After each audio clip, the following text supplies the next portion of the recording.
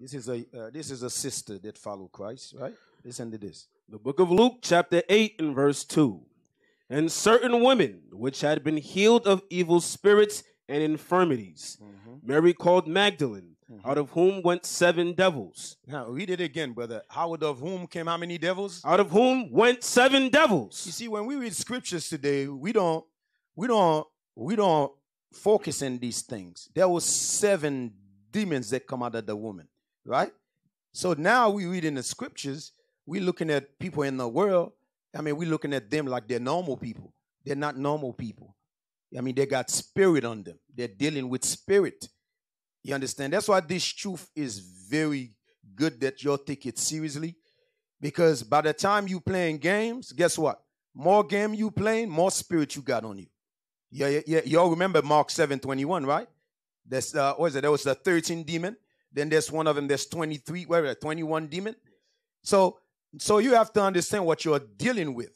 That's what God trying to show us in the spirit world.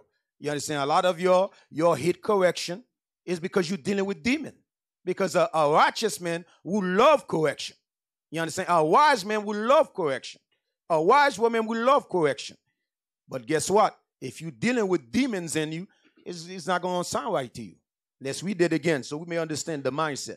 And certain women which had been healed of evil spirits and infirmities, Mary called Magdalene, out of whom went 7 devils. Now all right, go ahead. And Joanna, the wife of Chuza, Herod's steward, and Susanna, and many others which ministered unto him of their substance. You see that? She repent, she helped in the gospel, and many other sisters. They acknowledged what they was going through as well. You understand? It's likewise us today. When we know why we're in these doors, we ain't going to let nobody get us out of these doors because we know that we're dealing with demons. You understand?